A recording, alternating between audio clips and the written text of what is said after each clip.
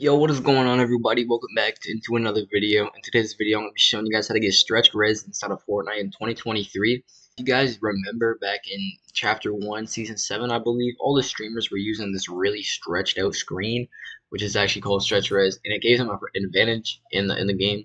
So stretched res did get banned like a few seasons later. I think it was like Season 8 or Season 9 it got banned. And it it's kind of back. It's been back for a while, but it's not the same as it used to be.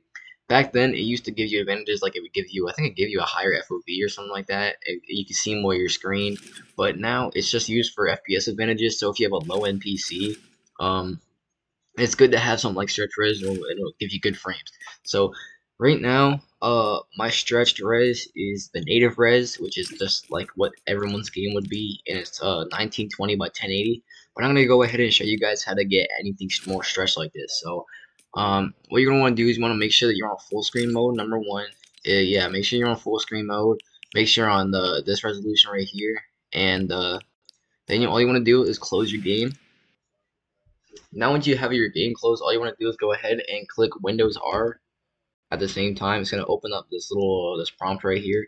All you want to do is type in percent local app app data percent, and then you just want to click OK.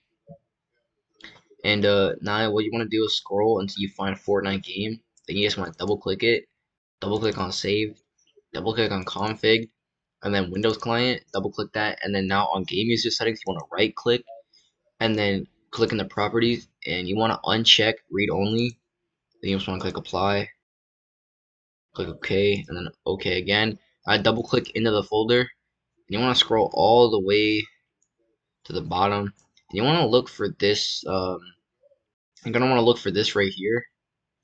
You're gonna want to look for the resolution and last confirmed one, and you want to change all these numbers to your desired number. So I'm gonna throw some of the stretch reses that work on the screen right now. But the one I'm gonna be using is 1440 by 1080. It's the one I've been running for the last couple of months. And all you want to do to do that is you want to change this number right here to 1440, and then this number right here to 1440 as well. So just like that, you don't have to change the bottom one because it just stays at 1080. So I'm at 1440 by 1080, and then all you want to do to save it is click Control S, or go on the file up here and then click save, and then you can just click out of it just like that.